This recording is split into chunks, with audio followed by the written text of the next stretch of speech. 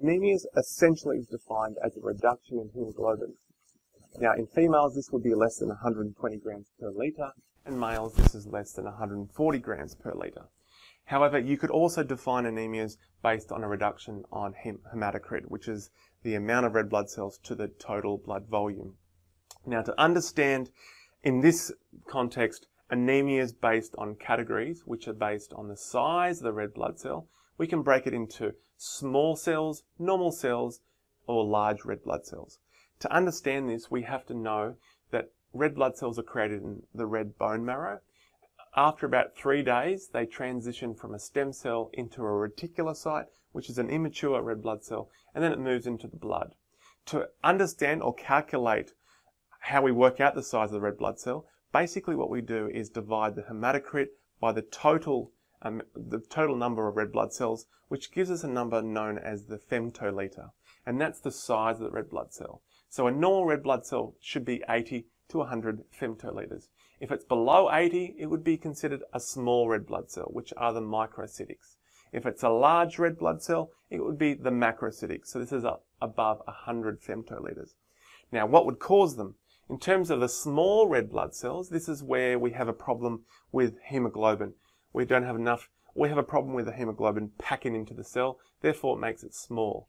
Some of the causes here could be iron deficiency, a lead toxicity, or thalassemia's alpha beta, which is essentially a hemoglobinopathy. So these are small cells. When we go to a normal red blood cell, but it's a reduced hemoglobin, it could be caused by either a production issue or a destruction issue. With the production issue, we have a problem in the red blood, in the bone marrow. This could be through something like leukemias, and we have an aplastic anemia. Whereas a destruction issue, it could be something like a haemolytic anemia, or we just have acute blood loss. Now when we go across to the macro, this is where we have big cells. It's a problem with the way that the red blood cell is maturing. This could be caused by a B12 or a folate deficiency, and that causes problems with the DNA in the nucleus, and that's the affects the way it matures. So these big cells are also immature.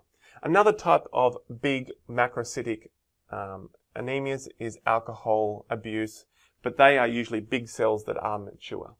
So now answering the question. The question was actually a tricky one because the first sentence gave some distractors like being a vegan and a female. So some of you would think iron deficiency and pernicious, which would be correct, but the next sentence actually stated that it was a normocytic anemia, which would be this type. So it has to be, in terms of the answer, a haemolytic anemia. It can't be iron deficiency because that would be a small cell. It can't be a thalassemia because that would be a small cell.